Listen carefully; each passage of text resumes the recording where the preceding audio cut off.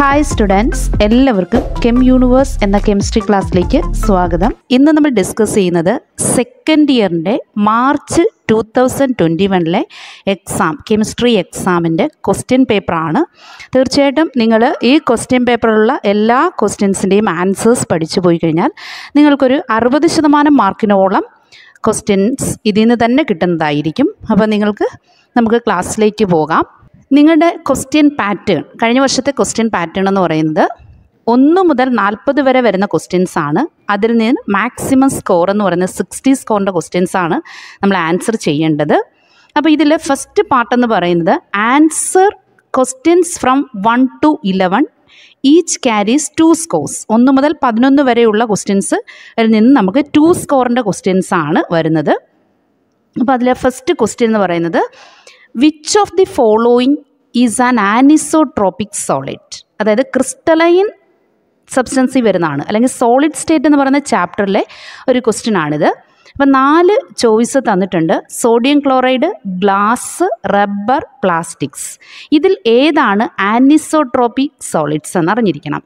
അതായത് അതിനകത്ത് anisotropic solid എന്ന് പറയുന്നത് സോഡിയം ക്ലോറൈഡ് ആണ്. ആനിസോട്രോപിക് എക്സാമ്പിൾ സോഡിയം ക്ലോറൈഡ് ആണ്. അവിടെ നമ്മൾ ഓർത്തിരിക്കേണ്ട ഒരു പോയിന്റ് എന്ന് പറയുന്നത് ക്രിസ്റ്റലൈൻ സബ്സ്റ്റൻസുകളാണ് ആനിസോട്രോപിക് ആയിരിക്കുന്നത്. അപ്പോൾ ഇതിനകത്ത് ഗ്ലാസ്, പ്ലാസ്റ്റിക്സ്, റബ്ബർ ഇവർ 3 പേരും അമോർഫസ് സോളിഡ്സിന് എക്സാമ്പിളാണ്. അപ്പോൾ സോളിഡ്സിനകത്ത് അമോർഫസ് സോളിഡ്സിൻ്റെ എക്സാമ്പിൾ നിങ്ങൾ അറിഞ്ഞിരിക്കണം, ക്രിസ്റ്റലൈൻ സോളിഡ്സിൻ്റെ എക്സാമ്പിളും അറിഞ്ഞിരിക്കണം. ക്രിസ്റ്റലൈൻ സോളിഡ്സ് ആയിരിക്കും ആനിസോട്രോപിക്.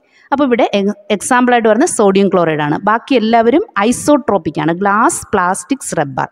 അപ്പം എക്സാമിന് ഇതിൻ്റെ കമ്പാരിസണും ഒക്കെ ചോദിക്കുന്നതാണ്. അതിൽ സെക്കൻഡ് ക്വസ്റ്റ്യൻ എന്ന് പറയുന്നത് glass is called pseudo solid, give reason. അതിന് 1 മാർക്കാണ്. ഗ്ലാസ് എന്ന് പറയുന്നത് ഇവിടെ പറഞ്ഞതിനകത്ത് പോലെ ഗ്ലാസ്, പ്ലാസ്റ്റിക്സ്, റബ്ബർ അവർ ഇത്രയും പേരും അമോർഫസ് സോളിഡ്സിന് എക്സാമ്പിളാണ്. അപ്പോൾ അതിൻ്റെ പോയിന്റ് 1 മാർക്കിൻ്റെ ഒരു സ്കോറാണ് നമുക്കുള്ളത്. അതിൻ്റെ ആൻസർ എന്ന് പറഞ്ഞാൽ glass has A tendency to flow എന്നെഴുതിയാൽ നിങ്ങൾക്ക് 1 മാർക്ക് കിട്ടും. അല്ലെങ്കിൽ അത് സൂപ്പർ കൂൾഡ് ലിക്വിഡ് ആണെന്ന് കൊടുത്താലും മതി. ഇതിലേതെങ്കിലും ഒരു പോയിന്റ് ഉണ്ടായാൽ മതി. അത് അമോർഫസ് സോളിഡിന് എക്സാമ്പിൾ ആണെന്ന് എഴുതിയാലും കഴിഞ്ഞ വർഷത്തെ സ്കീം അനുസരിച്ച് നിങ്ങൾക്ക് 1 മാർക്ക് സ്കോർ ചെയ്യാൻ പറ്റുന്നതാണ്. അപ്പോൾ ഇവിടെ നമ്മൾ ഡീറ്റെയിൽഡ് ആയിട്ടൊന്നും പറയുന്നില്ല, പോയിന്റ്സ് മാത്രം അല്ലെങ്കിൽ ആ ക്വസ്റ്റ്യൻ്റെ ആൻസർ മാത്രമേ പറയുന്നുള്ളൂ. അപ്പോൾ ഇതിൻ്റെ ഡീറ്റെയിൽഡ് വീഡിയോ നിങ്ങൾ ആ ചാപ്റ്റർ, അതായത് സോളിഡ് സ്റ്റേറ്റ് എന്ന് പറയുന്ന ചാപ്റ്ററിൻ്റെ പ്ലേലിസ്റ്റിൽ കയറി നിങ്ങൾക്ക് കാണാവുന്നതാണ്. അപ്പോൾ നമുക്ക് സെക്കൻഡ് ക്വസ്റ്റ്യൻ നോക്കാം. സെക്കൻഡ് ക്വസ്റ്റ്യൻ എന്ന് പറയുന്നത് an element has cubic close packed structure. അതും സോളിഡ് സ്റ്റേറ്റിലെ ക്വസ്റ്റ്യൻ തന്നെയാണ്.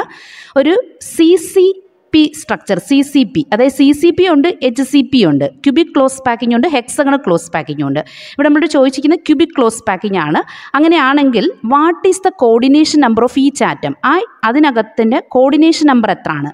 അപ്പോൾ ഈ 2 പേരിലുമുള്ള കോർഡിനേഷൻ നമ്പർ CCP, HCP യിലുള്ള കോർഡിനേഷൻ നമ്പർ എന്ന് പറഞ്ഞാൽ 12 ആണ്. അത് നിങ്ങൾ കാണാതെ പഠിച്ചു വെച്ചേക്കുക. CCP arrangement cubic close packing ആയാലും ഹെക്സഗണൽ ക്ലോസ് പാക്കിംഗ് ആണെങ്കിലും 3 ഡയമെൻഷണൽ അറേഞ്ച്മെൻറ്റിനകത്തുള്ള കോർഡിനേഷൻ നമ്പർ 12 ആണ്.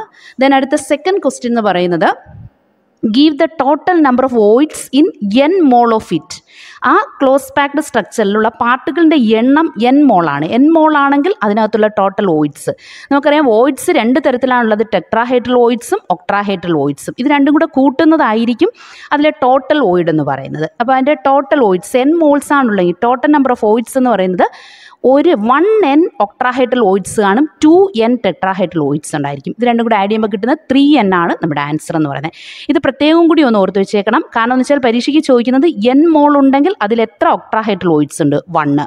എത്ര ടെട്രാഹൈഡ്രൽ വോയിഡ്സ് ഉണ്ട്? അതിൻ്റെ ഇരട്ടി, that is 2n tetrahedral voids ഉണ്ട്. രണ്ടും കൂടെ ആഡ് ചെയ്യുന്ന ടോട്ടൽ വോയിഡ് എന്ന് പറയുന്നത്. ദെൻ തേർഡ് ക്വസ്റ്റ്യൻ എന്ന് പറയുന്നത് mixture of 2 liquids A and B form an ideal solution. Draw the vapour pressure composition curve for this solution. അതായത് സൊല്യൂഷൻ എന്ന് പറയുന്ന ചാപ്റ്ററിലെ ഒരു ക്വസ്റ്റ്യൻ ആണിത്. അതായത് ഒരു ഐഡിയൽ സൊല്യൂഷൻ എടുത്തിട്ടുണ്ട്. അതിനകത്ത് 2 ലിക്വിഡ്സ് ആണുള്ളത്, എയും ബിയും. ഇപ്പോൾ 2 ലിക്വിഡ്സ് ഉണ്ടെങ്കിൽ 2 കമ്പോണൻസ് ചേർന്ന ഐഡിയൽ സൊല്യൂഷൻ, അല്ലെങ്കിൽ സൊല്യൂഷനെ പറയുന്ന പേരാണ് ബൈനറി സൊല്യൂഷൻ. അതിലെ ഐഡിയൽ ബിഹേവിയർ കാണിക്കുന്ന സൊല്യൂഷൻ ഉണ്ട്. ഐഡിയൽ ബിഹേവിയർ ഉണ്ട്, നോൺ ഐഡിയൽ ബിഹേവിയർ ഉണ്ട്. നോൺ ഐഡിയൽ ബിഹേവിയറിനകത്ത് 2 ഉണ്ട്: പോസിറ്റീവ് ഡീവിയേഷനും നെഗറ്റീവ് ഡീവിയേഷനും.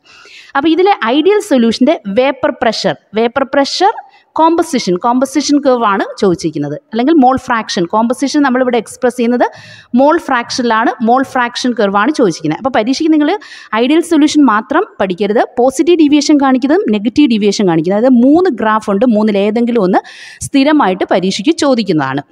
അപ്പോൾ അതിൻ്റെ ക്വസ്റ്റ്യൻ അല്ലെങ്കിൽ ആ കർവ് അല്ലെങ്കിൽ ഗ്രാഫിക്കൽ റെപ്രസെൻറ്റേഷൻ നമുക്ക് നോക്കാം. അപ്പോൾ വരയ്ക്കുമ്പോൾ ഓർക്കേണ്ടതെന്ന് വെച്ചാൽ 2 ആക്സിസ്, ഗ്രാഫ് എന്ന് പറയുമ്പോൾ എക്സ് ആക്സിസും കാണും വൈ ആക്സിസും കാണും, എക്സും വൈയും കൊടുക്കുക. എക്സ് ആക്സിസിലാണ് നമ്മൾ മോൾ ഫ്രാക്ഷൻ അല്ലെങ്കിൽ നമ്മളോട് കോമ്പസിഷൻ പറഞ്ഞിരിക്കുന്ന എക്സ് ആക്സിസ് കൊടുക്കുക. മോൾ ഫ്രാക്ഷനിലാണ് നമ്മൾ കോമ്പസിഷൻ കൊടുക്കുന്നത്. മോൾ ഫ്രാക്ഷൻ എടുക്കുക. മോൾ ഫ്രാക്ഷൻ എക്സ് ആക്സിസിൽ മോൾ ഫ്രാക്ഷൻ കൊടുക്കുക, അതാണ് ഇവിടെ കാണിച്ചിരിക്കുന്നത്. എക്സ് ആക്സിസിൽ മോൾ ഫ്രാക്ഷൻ കൊടുത്തിരിക്കുന്നു, വൈ ആക്സിസിൽ വേപ്പർ പ്രഷർ കൊടുത്തിരിക്കുന്നു. അപ്പോൾ ഇവിടെ 2 കമ്പോണൻ്റ് ഉണ്ടെന്ന് അറിയാം. ബൈനറി സൊല്യൂഷൻ ആയതുകൊണ്ട് എ കമ്പോണൻ്റ് ഉണ്ട്, ബി കമ്പോണൻ്റ് ഉണ്ട്.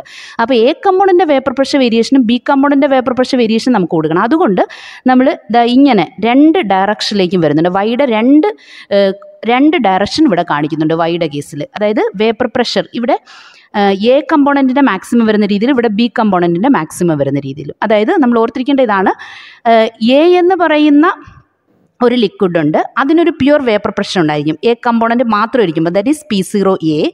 ബി കമ്പോണൻറ്റ് മാത്രം എടുക്കുമ്പോൾ അതിനൊരു വേപ്പർ പ്രഷർ ഉണ്ട്, ദാറ്റ് ഈസ് P0B. അതായത് ആദ്യം നമ്മൾ കോമ്പസിഷൻ അല്ലെങ്കിൽ മോൾ ഫ്രാക്ഷൻ കൊടുക്കുമ്പോൾ എ മാത്രമേ നമ്മുടെ കയ്യിലുള്ളൂ, ദാറ്റ് ഈസ് അതിൻ്റെ മോൾ ഫ്രാക്ഷൻ 1 എന്ന് എടുക്കുന്നു. അവിടെ ബി കമ്പോണൻറ്റ് ഇല്ല, 0, ബി ഇല്ല. പിന്നീട് നമ്മൾ എയിലേക്ക് ബി ആഡ് ചെയ്ത് കൊടുത്തുകൊണ്ടിരിക്കുന്നു. അതിനനുസരിച്ച് കിട്ടുന്ന കോമ്പസിഷനാണ് ഈ കാണിച്ചിരിക്കുന്നത്. ബി കൂടിക്കൊണ്ടിരിക്കുന്നു, എ കുറഞ്ഞ് ഈ പോയിന്റിൽ എത്തുമ്പോഴത്തേക്ക് എയുടെ മോൾ ഫ്രാക്ഷൻ, ഈ പോയിന്റിലും എയുടെ മോൾ ഫ്രാക്ഷൻ 0 എന്ന് എടുക്കുന്നു. അവിടെ ബി മാത്രമേ ഉള്ളൂ, ബി = 1. അതാണ് ഇവിടെ റെപ്രസെൻറ്റ് ചെയ്തിരിക്കുന്നത്. ഈ ഗ്രാഫിൽ നിങ്ങൾ നോക്കിയാൽ കാണാൻ പറ്റും XA = 1 എന്നും XB = 0. അത് ഇതിലേക്ക് ബി ആഡ് ചെയ്ത് ഇവിടെ ഇത്രയും സൊല്യൂഷനാണ്. ഇവിടെ എ എന്ന് പറയുന്ന കമ്പോണൻറ്റ് മാത്രമേ ഉള്ളൂ, ഈ പോയിന്റിൽ ബി എന്ന് പറയുന്ന കമ്പോണൻറ്റ് മാത്രമേ ഉള്ളൂ. ഇതിനിടയ്ക്ക് വരുന്ന എല്ലാം തന്നെ സൊല്യൂഷനാണ് കാണിച്ചിരിക്കുന്നത്, ഐഡിയൽ സൊല്യൂഷൻ. അപ്പോൾ അതിൻ്റെ ഗ്രാഫിക്കൽ റെപ്രസെൻറ്റേഷൻ ആണ്. എ എടുക്കുമ്പോൾ അതിനൊരു വേപ്പർ പ്രഷർ ഉണ്ട്, മാക്സിമം അതിനൊരു particular vapour pressure, that is P0A എന്ന് എടുക്കുന്നു.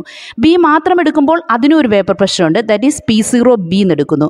ഇനി എയിലേക്ക് ബി ആഡ് ചെയ്യുന്നതനുസരിച്ച് വേപ്പർ പ്രഷർ കുറയുന്നു, അതായത് മാക്സിമത്തിൽ നിന്നും കുറഞ്ഞ് എ ഇല്ലാതിരിക്കുമ്പോൾ 0 എന്ന് പറയുന്ന ഒരു അവസ്ഥ. അതുപോലെ ബി മാത്രം എടുക്കുമ്പോൾ അതിനകത്ത് മാക്സിമം വേപ്പർ പ്രഷർ P0B, അതിലേക്ക് എ ആഡ് ചെയ്യുന്നു എന്ന് ചിന്തിച്ചാലും മതി. അപ്പം പ്രഷർ കുറഞ്ഞ് എവിടേക്ക് എത്തുന്നു, ഇവിടെ 0 എന്നുള്ള കോൺസെപ്റ്റ്. അതാണ് ഈ വരച്ചിട്ടിരിക്കുന്നത് ഈ ഗ്രാഫ് എന്ന് പറയുന്നത്.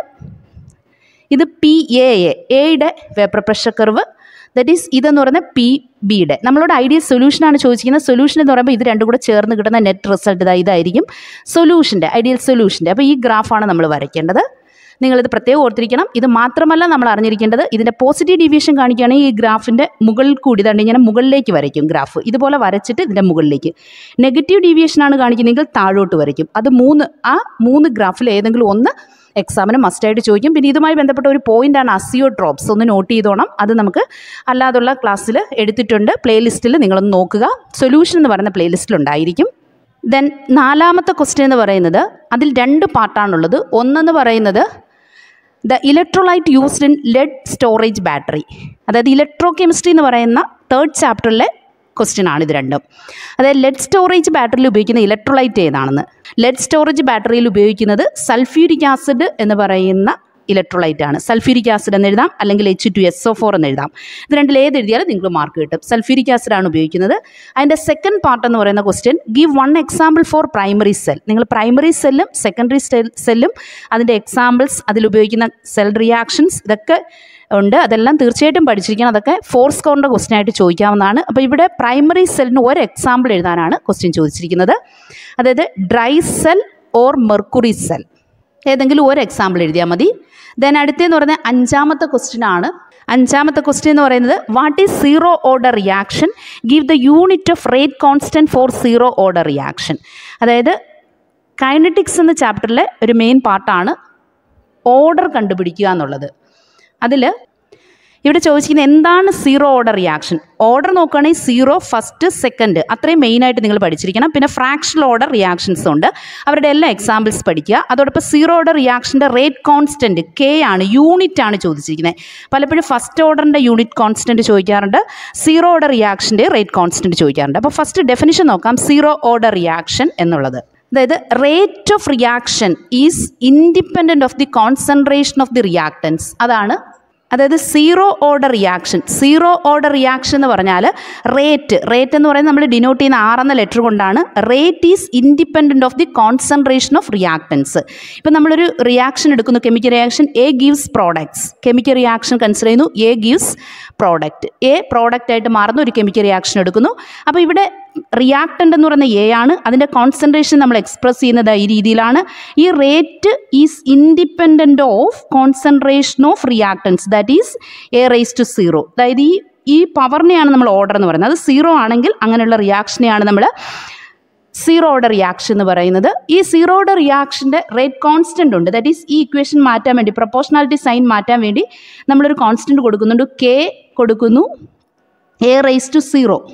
That is R is directly proportion A raise to 0. Proportionality sign മാറ്റാൻ വേണ്ടി നമ്മളൊരു കോൺസ്റ്റൻറ്റ് കൊടുക്കുന്നു കെ. ഇത് റേറ്റ് കോൺസ്റ്റൻ്റ് ആണ് അറ്റ് 0 കോൺസെൻട്രേഷൻ ഉള്ളത്. അപ്പോൾ ഇതിൻ്റെ യൂണിറ്റ് ആണ് പരീക്ഷയ്ക്ക് ഇവിടെ ചോദിച്ചിരിക്കുന്നത്. അത് നമ്മൾ അറിഞ്ഞിരിക്കണം. മോൾ ലിറ്റർ റൈസ് ടു -1. യൂണിറ്റ് എന്ന് പറയുന്നത് മോൾ litre raise to -1, second raise to -1. ഇതാണ് സീറോ ഓർഡർ റിയാക്ഷൻ്റെ റേറ്റ് കോൺസ്റ്റൻറ്റിൻ്റെ യൂണിറ്റ് ആണ്. അതേപോലെ നമ്മളോട് ഫസ്റ്റ് ഓർഡർ റിയാക്ഷനെയും ചോദിക്കാറുണ്ട്. ഫസ്റ്റ് ഓർഡർ റിയാക്ഷൻ്റെ യൂണിറ്റ് എന്ന് പറഞ്ഞാൽ സെക്കൻഡ് റൈസ് ടു -1 ആണ്. ഇത് രണ്ടും നിങ്ങൾ പഠിച്ചു വെച്ചേക്കണം. 1 സ്കോറിൻ്റെ ക്വസ്റ്റ്യൻ ആയിട്ട് ചോദിക്കുന്നതാണ്. അപ്പോൾ നമുക്ക് ഇന്ന് ഈ ക്വസ്റ്റ്യൻ പേപ്പർ മാർച്ച് 2021 5 ക്വസ്റ്റ്യൻസ് ആണ് നമ്മൾ നോക്കിയത്. അടുത്ത ക്വസ്റ്റ്യൻസ് നമുക്ക് അടുത്ത വീഡിയോയിൽ എടുക്കാം. Thanks for watching.